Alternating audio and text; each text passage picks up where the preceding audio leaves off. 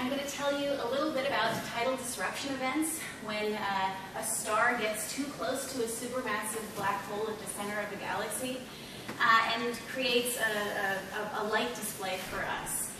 And I'll just tell you a little bit about where we're going in this talk this evening. So we'll start with just a general overview of supermassive black holes. We'll talk a little bit about supermassive black holes in general, what we know and why they are important for really understanding all of galaxy evolution. And then we'll talk about the specific case of a supermassive black hole. Could be a quiescent supermassive black hole that doesn't have a lot of material falling into it originally, but then this star gets too close. One star's death gives life to a black hole, and that black hole system becomes extremely bright for a very brief period of time. And by brief, I mean a few months.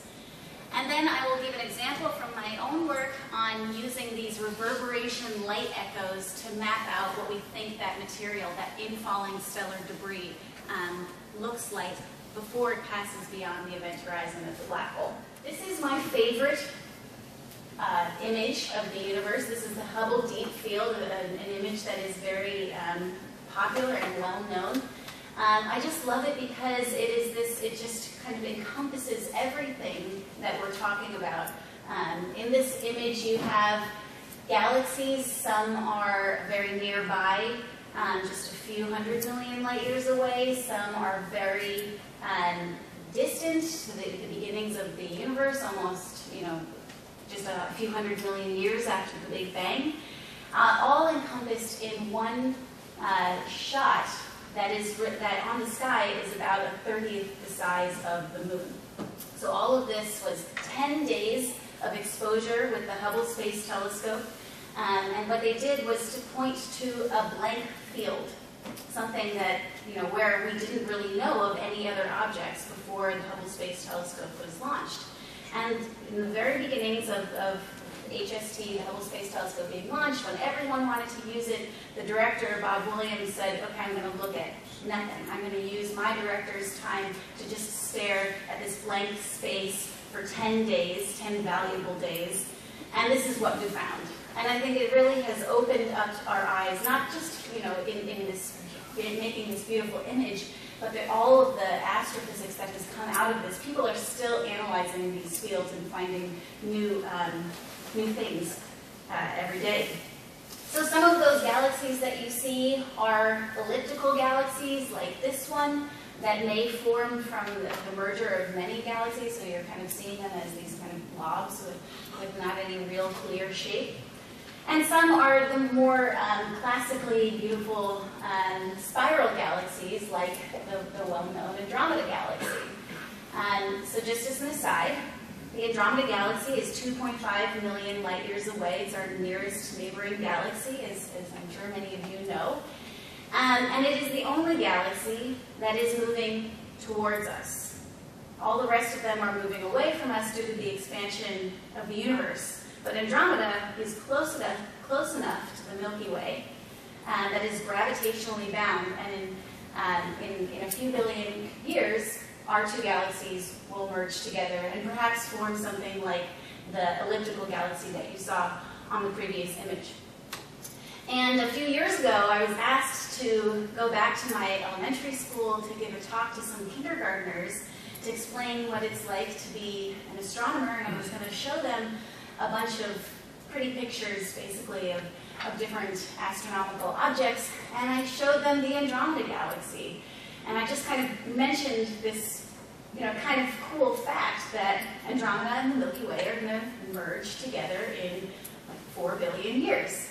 And I was going to move on, and just like immediately, like all these hands went up in the air, like, what's going to happen when we merge with the Milky Way galaxy? Are we going to feel it here on Earth? And all the teachers were getting upset, and I was like, oh, don't worry, kids. Like, we're not, the sun is going to turn into a red giant by that time. So it really kind of derailed the conversation. We didn't get beyond any other slides, actually. So this is the Andromeda galaxy. But what we now know is that in this Hubble Deep Field, all of these galaxies, nearly all, if not all of them, host a supermassive black hole at their center. And they range in mass from, like 1 million solar masses times the mass of the sun to even beyond 1 billion, 10 billion times the mass of the sun. And we know this in part because of observations from in our very own Milky Way galaxy. We have a supermassive black hole sitting at the center of our galaxy. We call it Sagittarius A star because it's in the constellation Sagittarius. And there has been very heroic work for the past several decades using adaptive optics on the Keck telescope in Hawaii to trace out the trajectory of individual stars close to the center of mass of our Milky Way galaxy. And what I'm going to show you is a video of their compilation of tracking this trajectory since 1995. You'll see in the top right-hand corner.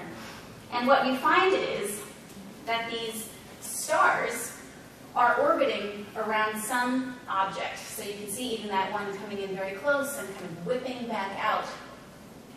And that is because there's a massive object that is 4 million times the mass of the sun. So we know, based on the trajectories of these stars, that they must be orbiting around something that massive. And yet we don't see, a very obvious bright object at the center there. So up to this point, up to this week, in fact, this was the best evidence that we had of the existence of black holes. But now we have this new image that hopefully many of you heard about. This was my week has been really crazy and exciting because this image came out. This is the supermassive black hole at the center of M87. It's a galaxy that is 55 million light years away.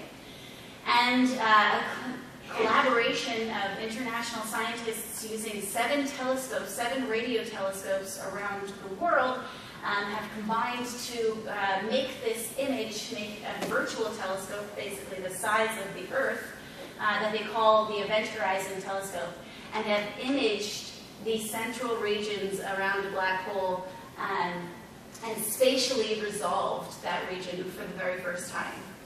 So in all of my other talks, I always have to say, well, we cannot image a black hole. They just look like point sources to our telescope. And now, as of this week, I can no longer say that, which is very exciting. And so what we know, so this dark shadow there is basically due, well, the ring that you see is hot gas that's being bent around the space-time, the strong gravitational well of this central black hole at the center there.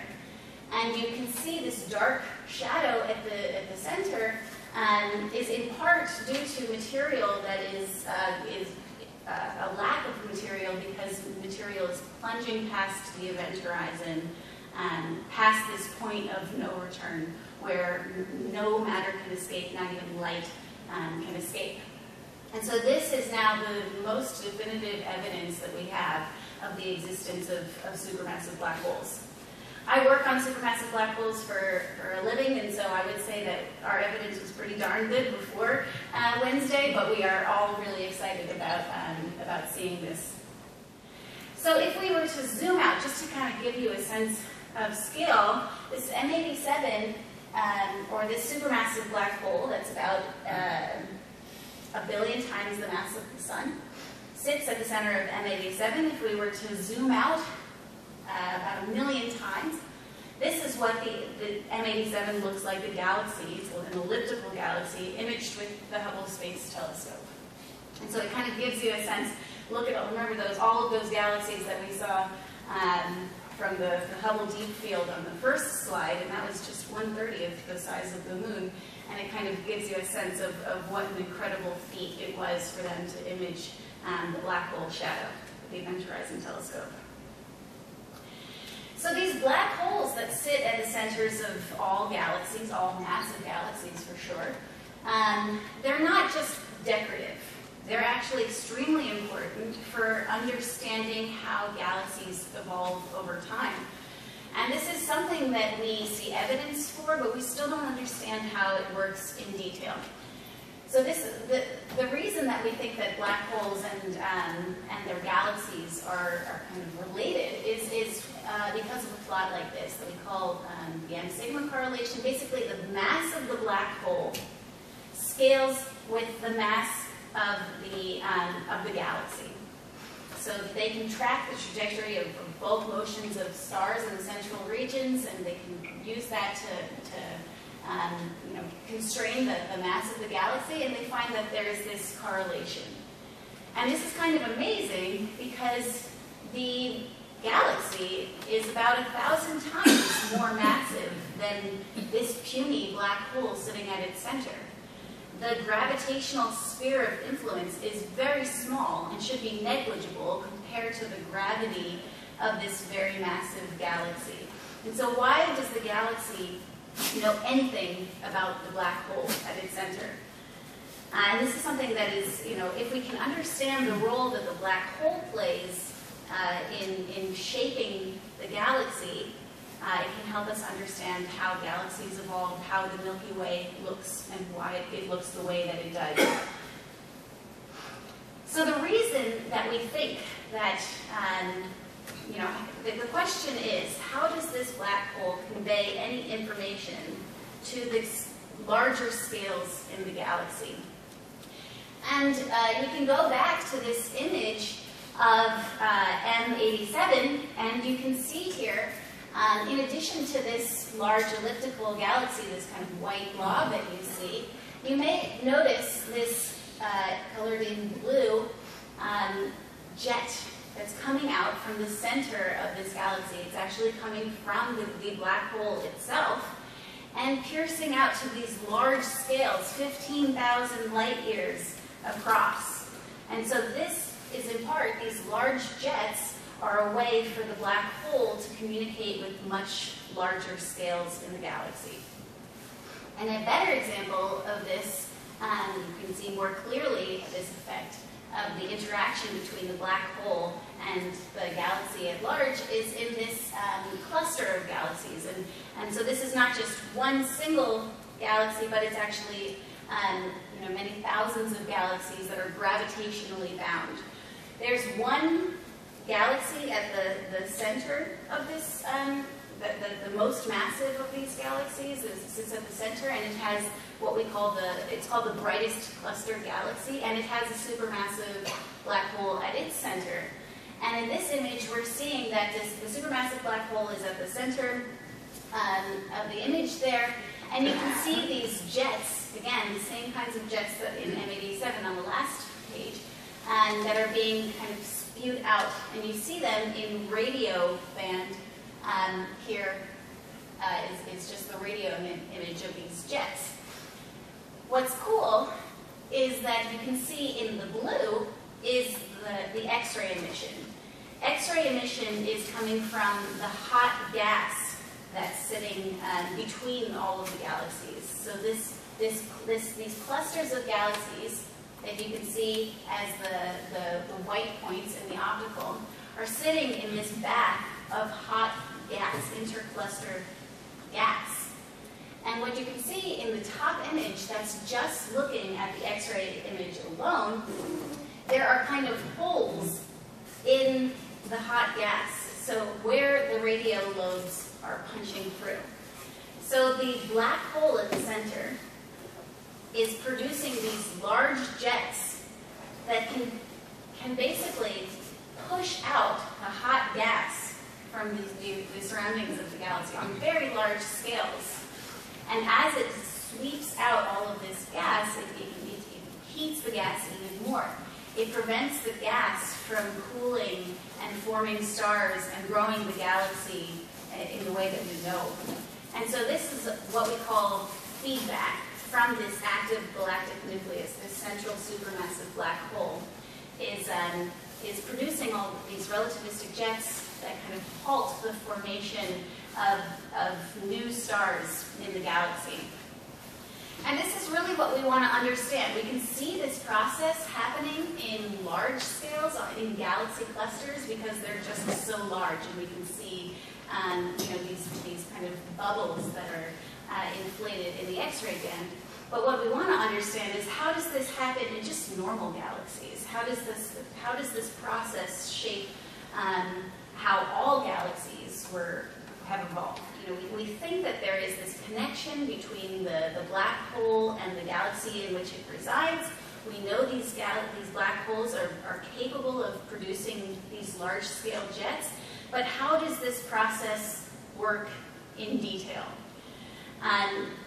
What's powering these jets in the first place, and how do you even extract energy from a black hole? And so this is an artist's representation of what we think it might look like around a black hole. In all but one of these black hole systems, we can't image it directly. But this is an artist's representation. Basically, material from the galaxy will, some of that material will be gravitationally bound to the central supermassive black hole. And as that gas comes in, it will form into a disk of material. And a lot of people ask me, like, why do we see disks in the first place? Why doesn't material just, like shooting black holes just kind of, everything just fall into the black hole? Well, you can think of it basically because of conservation of angular momentum. So everything will have a little bit of angular momentum, and that builds up over time. Let's take, I have a supermassive black hole in this hand, and I'm trying to throw a point particle of gas into this black hole. If I would need to have extremely perfect aim for it to hit the black hole and enter, go past the event horizon. More likely, I'll miss just a little bit. That hot gas will whip around and eventually get into orbit.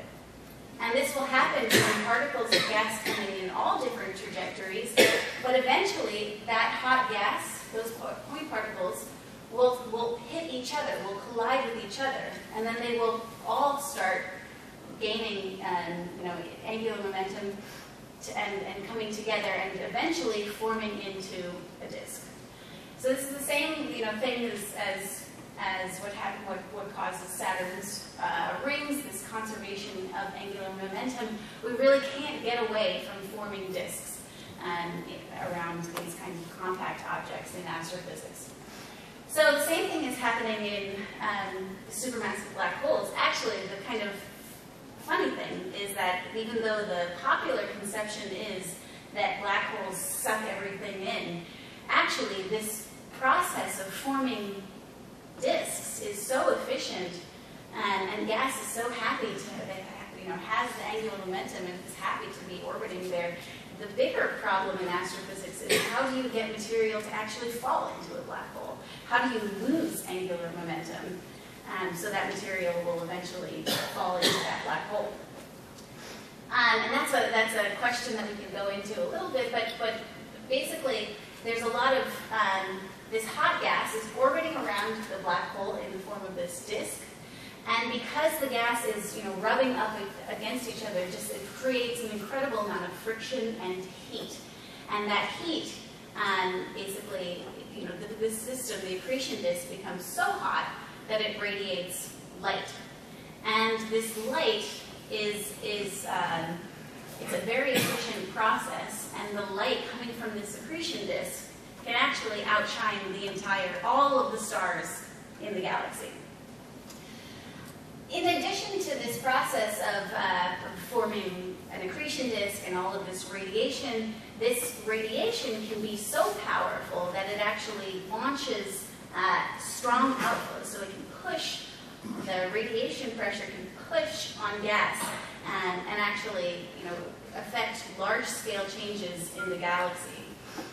And and also form these relativistic jets. It's all driven, though, by this process of mass accretion inflow. So these are kinds of the two, the big question of my research is, well, how do supermassive black holes grow, but what effect do these supermassive black holes have on their galaxies, on their host galaxies? And another way of asking that question is, how does mass inflow via an accretion disk lead to this energy outflow? And that's why we want to understand, most of that energy being released from this accretion process is happening extremely close to the black hole. And so we want to understand, what does it look like around a black hole? So in our galaxy, in supermassive black holes that we see in the universe, we want to understand how this accretion process happens, how you go from mass inflow to jets being produced and radiation being produced. But it's a difficult, question to answer, because we only really see a snapshot of the galaxy in time, right? So this accretion process is happening over, many millions of years.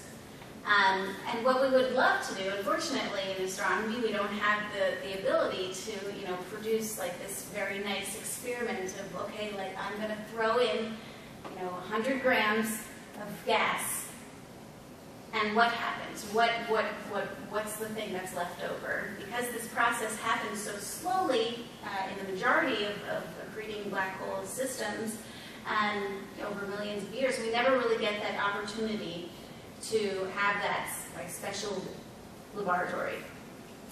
And this is where tidal disruption events are an incredibly powerful tool. So the tidal disruption event is basically allowing us to do this experiment. What happens when we throw the mass of a star into a black hole? What will happen after that? And so this was an idea that was first thought of in the late 1980s. And these are two kind of very canonical pictures of people studying tidal disruption events. You'll see this at basically all of the conferences. And these are two paper, schematics from those early papers. So there's a supermassive black hole sitting at the center there. A star comes in on a parabolic orbit there, and at some point it'll get to this radius that we call the tidal disruption radius. And this is the radius at which the strong tidal forces of the black hole become stronger than the self-gravity of that star and rip the star apart. So by tidal forces, I just mean that the gravitational pull on the side of the star that's nearer to the black hole is going to be way stronger than on the far side of that star. And that gravitational pull will make the star fall apart. And so as that star continues on its trajectory, it will become this kind of spaghetti of stellar debris at the tidal disruption radius. Some of that material will just continue on its original parabolic trajectory, but about half of that stellar debris is gravitationally bound to the black hole, and will fall back towards the black hole and eventually fall into the black hole. And so this is the other plot that is often showed. This is the mass fallback rate, how quickly that material is falling back towards the black hole as a function of time.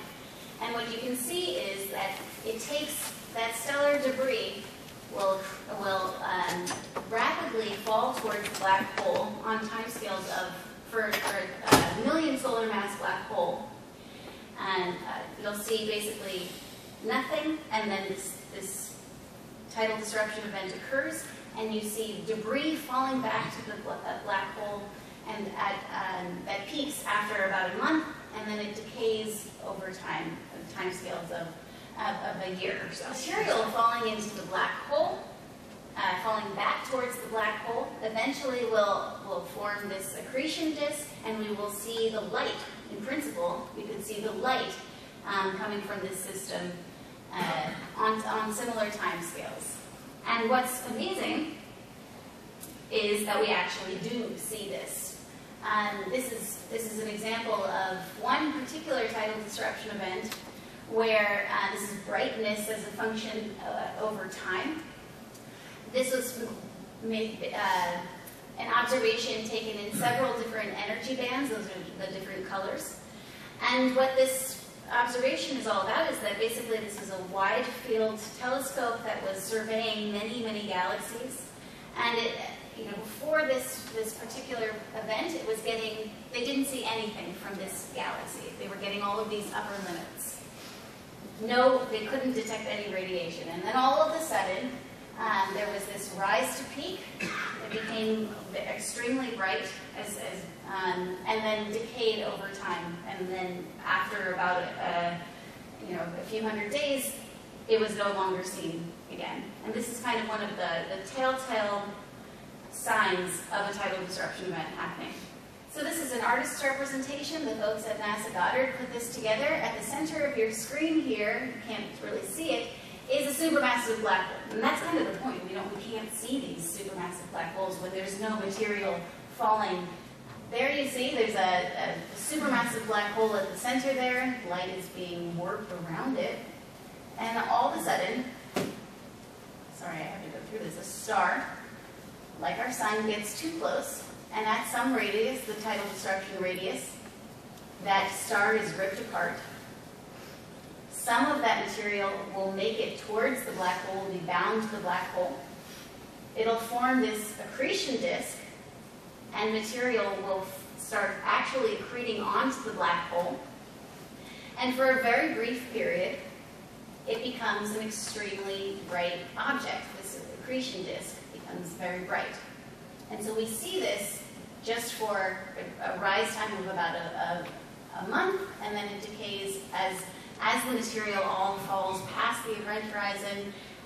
We will no longer see it, and it'll just become a quiescent black hole sitting there at the center.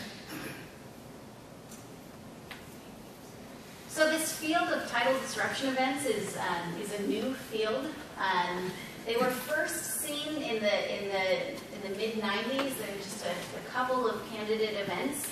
And really, in the past decade or so, it's really taken off. And this is a cumulative distribution of just the number of TDEs that we've seen. We've seen so far, it's almost about 30 now, or more. This slide is a little bit old. Up to about last year, we were seeing 1 to 2 tidal disruption events per year. We were observing 1 to 2 tidal disruption events per year. But now we have these new telescopes that have just come online in the past year or so, and new telescopes have seen 8 already in this year alone. And the reason for this is because we're basically observing large patches of the sky, basically doing all sky surveys and looking, going back to the same point in the sky every couple of days and looking for new things, new transients that occur in the sky. And thankfully, this process of tidal disruption events is a fairly common phenomenon in the universe. So once every 10,000 years in a galaxy, we expect that this process should be happening. And if you're surveying hundreds of thousands of galaxies every couple of days, you're bound to find many of these events happening. And so this is a really great opportunity for seeing what does it look like when, first of all,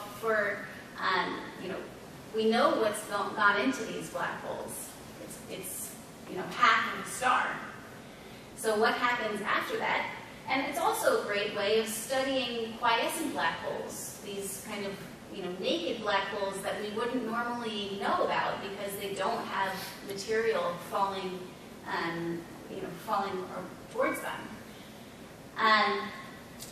So that's the field of tidal disruption events, and I'll give you just finish up with one example of how we are using these tidal disruption events to understand how material falls into black holes and how they produce a lot of radiation and strong jets. And so this is an example from my own work of the tidal disruption event that we called SWIFT J1644. It's called Swift-J because the J and all the numbers is the coordinates, but it was found by the Swift X-ray satellite.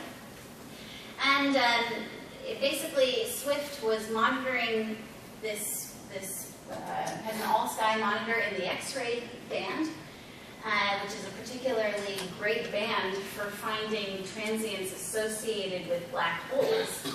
Because whereas in the optical you see a lot of transients just due to like stellar flares, in the X-rays these stellar flares don't have enough.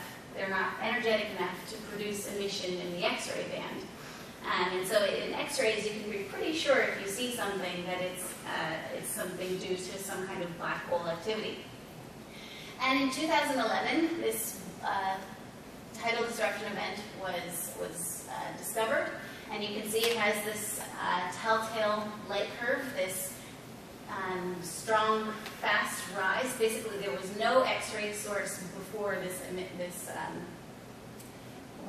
these observations. So there was a fast rise to peak, and as we followed this thing for several hundred days, we saw this slow decay over time. And this is what the image looks like. So not quite as impressive as the Event Horizon Telescope image of M87. It just looks like a point source. This black hole is 3 billion light years away, and it was not something that was actively accreting a lot of material before this time. But when Swift finally saw this bright flare, we saw this. This is what the image looked like, and this is basically what a point source looks like to the Swift telescope. Those kind of spider legs coming out are just artifacts from the optics of the mirror.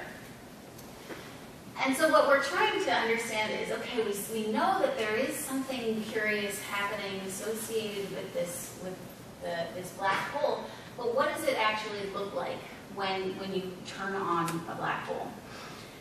And so for this, we want to think about how do we image something without actually spatially resolving it. And this is where reverberation light echoes come in. So the reverberation, is something that we know of, just with sound, and so it's kind of easy to make a parallel there. I am speaking to you, and you hear my voice directly, but you also hear echoes off of the wall. And if you could map out all of the echoes off of the wall, then you could basically map out what this room looks like, because you know the speed of sound through this medium.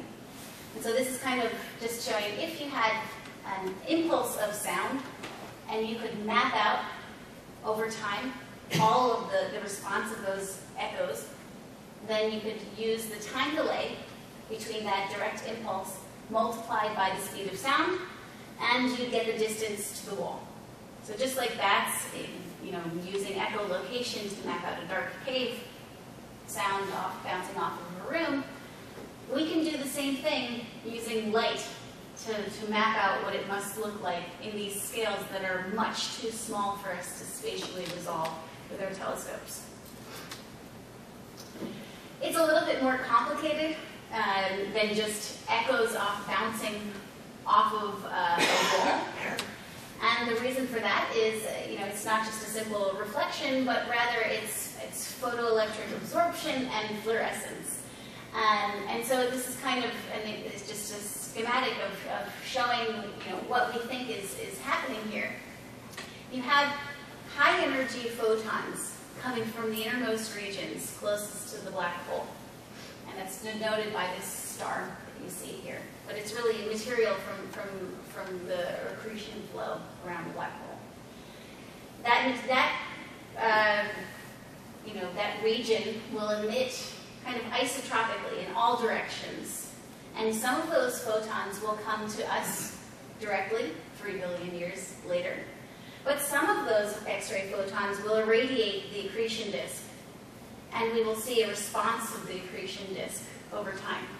And it's not just a simple reflection, but rather as those photons irradiate the accretion disk, it will basically excite iron atoms in the, or all of the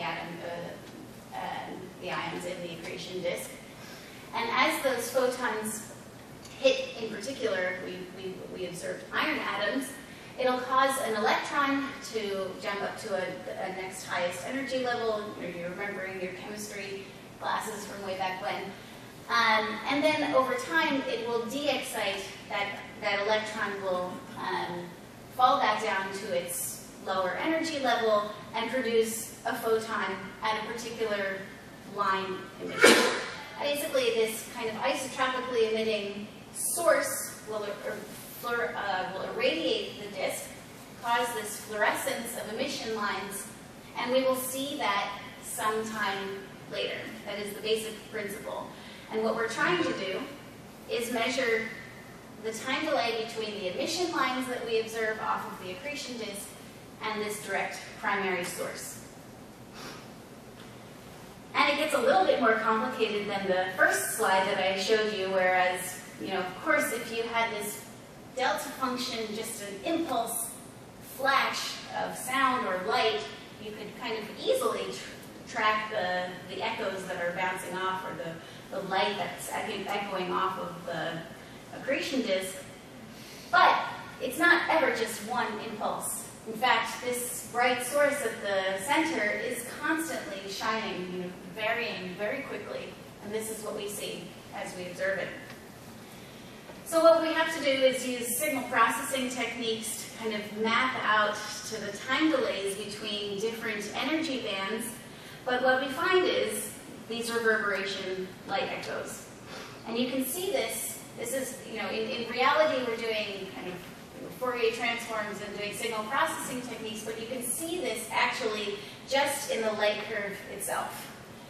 So we see these, this is the brightness as a function of time again, and what you see in blue is that primary source at the center, and the light curve in red is that iron line that's reprocessed off of the disk, and you can see it's shifted with respect to the primary source, irradiating source. And this is kind of more akin to the kinds of things that I look at. It's basically the lag, the time lag that we're measuring, these light curves that we're measuring as a function of energy. And so you can see at the energy of that emission line, there is a time delay associated with the extra light travel time that these photons have had to take before traveling 3 billion years to hit our detector. And that's kind of amazing to measure time delays of 100 seconds around a source that is 3 billion light years away. And you can use that kind of, we're doing better modeling than this, but basically, very generally speaking, this 100-second time delay multiplied by the speed of light gives you a distance. And that sounds huge, but actually, when you consider the size of the galaxy in which it resides, it's on scales that are smaller than what the Event Horizons Telescope resolved spatially this past week, in a source that's 3 billion light years away. So that's pretty cool, that we can use these signal processing techniques that are kind of used in many other fields to map out what the structure is around these black holes. And so this is kind of putting it all together, what we think that we have learned from this particular tidal disruption event. What you're seeing now is after this black hole has torn apart this star, that half of that stellar debris is falling towards the black hole, and eventually we think that it forms an accretion disk. And what you're seeing now is a kind of a cross-section through this torus. So you're viewing it as a cross-section through this kind of torus of material. And this is just like a schematic that the Goddard Press people put together for us. We think that we're seeing, because of these very short time delays that we're seeing, it says that we're basically mapping out scales very close to the black hole. And we see like some primary flashes of light that are kind of just propagating off through this accretion flow. And from these observations, we were able to tell that stellar debris is falling towards the black hole through this accretion disk. That accretion disk is producing a lot of radiation, and it's actually pushing up the disk itself and making this disk no longer into, from a thin disk, it's going to something extremely puffy just because of the strong radiation pressure. And we were able to measure that mass is being pushed out of this system at 0.3 to 0.5 the speed of light. Because of this accretion process and producing radiation, and we can measure these strong velocity outflows. We were also able to measure, basically how wide the opening angle of this accretion disk must be. Because we're seeing these really small light travel time delays, we know that we must be peering very close to the black hole, which gave us constraint on basically the geometry of how wide this opening angle is. And the idea is that we, in this particular object, it's extremely bright, and we seem to have a view where we're kind of looking face on to this system. And so these light echoes, we are kind of looking down as the observers, and we're seeing these light echoes propagate out. So that's all that I wanted to tell you about. I hope that I've convinced you that supermassive black holes are important for understanding galaxy formation. And we have a unique tool by looking at these tidal disruption events. And reverberation light echoes have been measured in one tidal disruption event so far, this object. But it's also something that we can use on basically any kind of accreting black hole system. And we've done this not just on supermassive black holes, but on stellar mass black holes, and it's an independent and powerful way of kind of measuring out what it must look like, imaging the area around the black hole. So, thank you.